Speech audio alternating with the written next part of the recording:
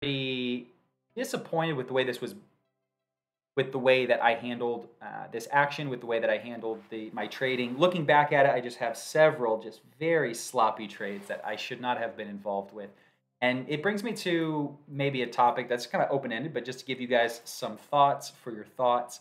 Um, Something very powerful to understand is when you are when you're in a situation where you are like feeling what's going on and when you're just not. And there's times that we all have where we just can't get into what's happening. This might be something that the market is doing, like environmentally. It might just be so directional, or it might be so choppy, or it might be so slow, or it might be so fast. All of us would do better or worse in these situations, but maybe for you in these situations, it's just you can't line up with it right. And then a lot of times it's just like a personal thing. Personally, maybe you're tired, maybe you're distracted, maybe you've eaten a bunch of crazy stuff and body's all out of sorts and you can't stay dialed in. Sometimes from time to time, for who knows why, we just feel unmotivated or just feel like a little disconnected.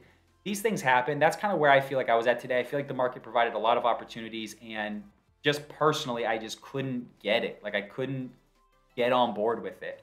And these things happen, and being able to understand and have the awareness to know that either environmentally this is bad or just something's going on with me and it's just like this is not going to be the day where I do well.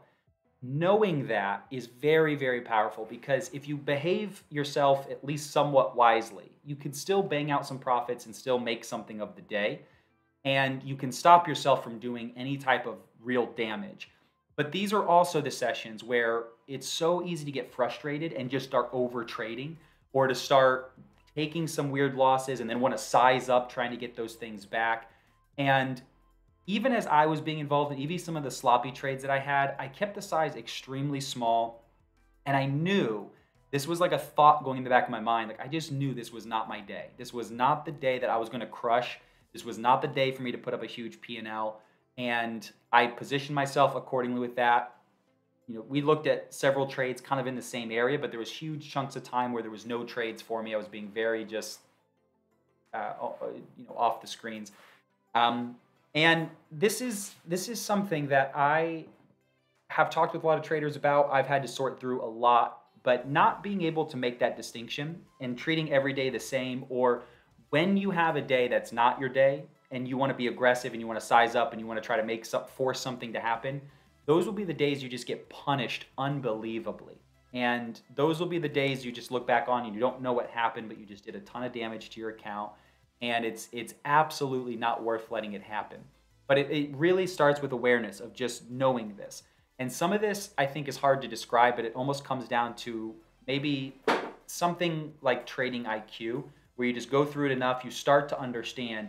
And if nothing else, the market can be doing something that just gives you an uneasy feeling and you just don't feel confident, you don't feel good. If you don't feel good about what's happening, these are good times to just stop and to not do anything, or at least scale things back, or at least plan on being very cautious in the way you approach things. Because sometimes I'll feel bad, but when I approach a trade, I'll put a strong emphasis on securing, on mitigating the risk, a very, very strong emphasis on not letting it turn against me, and I'll just behave a little differently in those environments as well. So I'd be interested to know how you guys feel about that, if that got through. I think it's a difficult thing maybe to describe exactly. It was very relevant for me today because it's very like qualitative at moments, where it's just some of it is how you feel, some of it is just what's going on. But today was a day I feel like there was a lot of opportunity. I feel like I pretty early on was just not on it today at all. And a big step of growth is being able to not be on it and still be okay with that, behave appropriately, bang out some profits, keep the lights on, as we say. And then when those times come, when you get it, you see what's happening, you're in alignment with it, you're focused, you're in the game, you can push it. And that's where we really make our money. But getting on the right side of that dynamic is very, I think, interesting. I think it's very subtle, and I think very few people can do it. And it's a huge source of frustrations where The environment is good, you feel it, but you're too scared to do anything. And then you start building a little bit of confidence. You're out of sorts one day, the market gives you something weird one day, and then you start really pushing it. You do a lot of damage, and then you go right back to just being very insecure and very low confidence again.